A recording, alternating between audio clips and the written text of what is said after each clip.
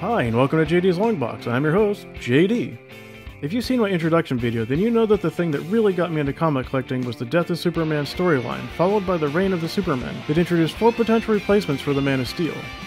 Well, it was that cyborg Superman that enticed me to buy the first set of comics. It was the art and personalities of 2 others that kept me coming back month after month.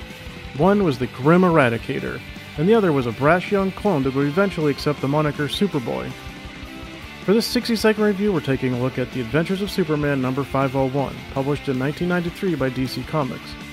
This version of Superboy was created by Karl, Kesel, and Tom Grummett, based on the original Superboy created by Jerry Siegel.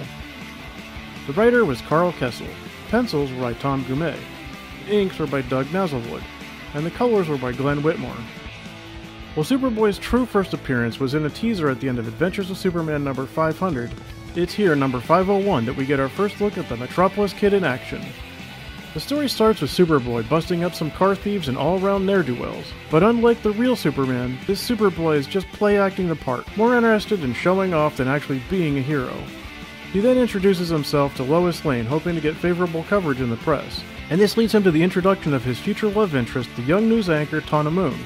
He gives Tana exclusive coverage of his exploits, and the 2 of them head to Metropolis' suicide slum to take down a wanted supervillain.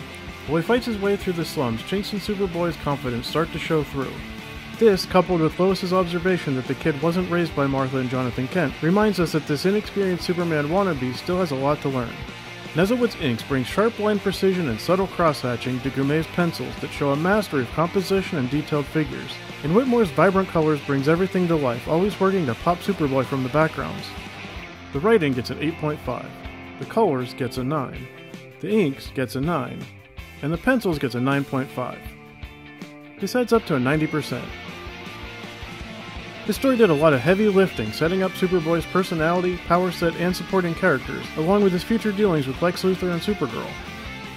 I hope you liked this 60-second review.